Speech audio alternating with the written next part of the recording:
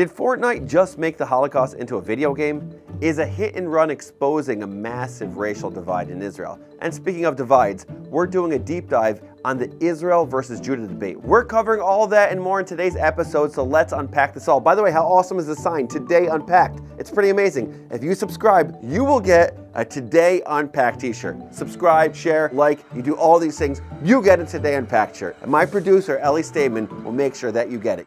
French-British game designer Luc Bernard has stirred up controversy over the Light in the Darkness, a Holocaust storyline he designed within the Fortnite universe. For those of us living under a rock, Fortnite is a wildly popular online video game with many different modes. Users can actually influence the landscape of the game and people love it.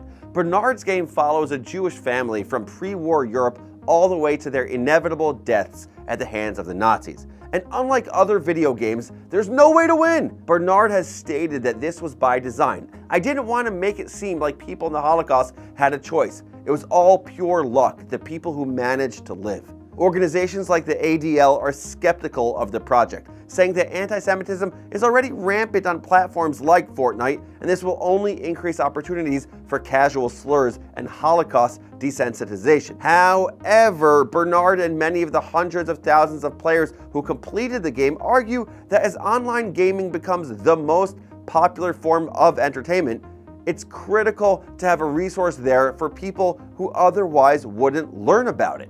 Bernard himself grew up disconnected from his history and would find out later that his grandmother actually helped Jewish children escape the Nazis through the Kindertransport and changed her last name several times after the war to conceal her past. Fascinated by her story and others like hers, he pursued his passion to bring Holocaust education into the gaming world. While his vision and motives were clear, another question to consider is whether or not a video game targeted at young children is the appropriate venue for a virtual Holocaust museum. To this, Bernard says, "This is not meant to be like going to Yad Vashem, right? We're all about meeting kids where they are. They are online, and that's okay, let's teach." Kind of hear it. While for some generations, Yad Vashem and Schindler's List have been instrumental vehicles in Holocaust education, and that's a wonderful thing, maybe the way the next generation learns about the atrocities of the Shoah, of the Holocaust, will come about not through the history books, but through the Xbox. What do you think? Is Bernard's game the appropriate venue for Holocaust education, or is it disrespectful to the memory of the millions lost? Do you think this will help raise awareness, or become a vehicle for more online hate speech? Let me know in the comments below. Next, a protest was held on a main highway in Tel Aviv last week in memory of Rafael Adana, a 4-year-old Ethiopian boy who was killed in a hit and run in Netanya last May. Tragically, Rafael died from his injuries a few days after the accident. In the US, a hit and run resulting in death carries a sentence of up to 30 years in prison with a minimum sentence of 4 years. Should be similar elsewhere, right? In this case, not so much. The woman driving the car was put on house arrest with no additional charges filed. This obviously did not go over well in Rafael's community, and civil unrest ensued. The protesters, who were primarily Ethiopian, claimed that the lenient sentencing the woman received was not enough. And another example of the racial inequality within Israel. Tsegha Malaku, a lawmaker of Ethiopian heritage, said at the protest, "There is no equality before the law. This country has a caste system." Rafael's father, who was walking with him at the time of the accident, said if his name was Rafael Heshin or Rafael Rubenstein, there probably would have been an indictment already. This statement from Rafael's father strikes a familiar and unfortunate chord in Israeli society, which is that Ethiopians and non-Ashkenazi, I mean Jews not from Europe originally, are often perceived as either second-class citizens or less than Jews. Now let's be clear.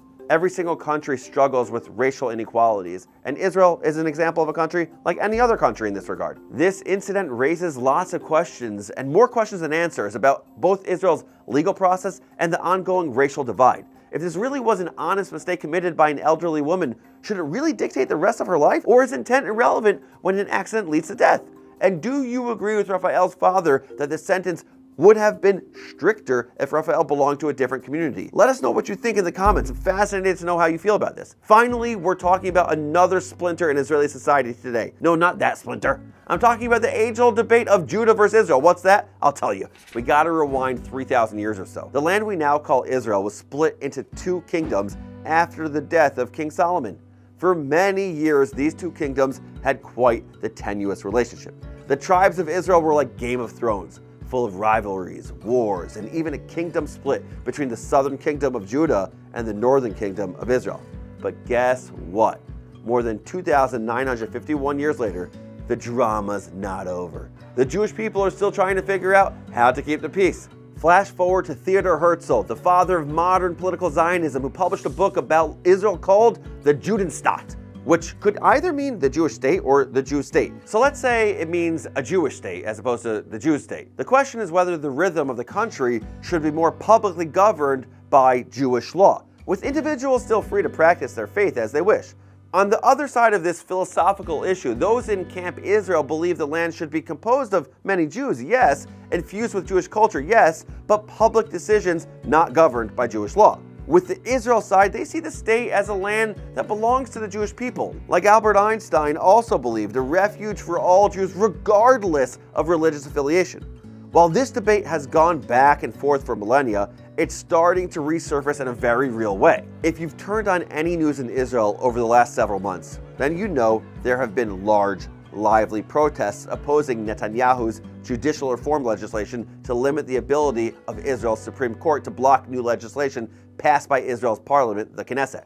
In other words, the opposition to the new law sees the limiting of the Supreme Court's power as a barrier to maintaining checks and balances, and therefore heavily favors the dominant parties. And because Netanyahu represents Likud, the religiously affiliated parties of the Israeli government, secular Israelis fear that the Western model of democracy could potentially crumble and be transformed into some form of a theocracy. Now that might be a bit of an exaggeration, but that's where the fear is.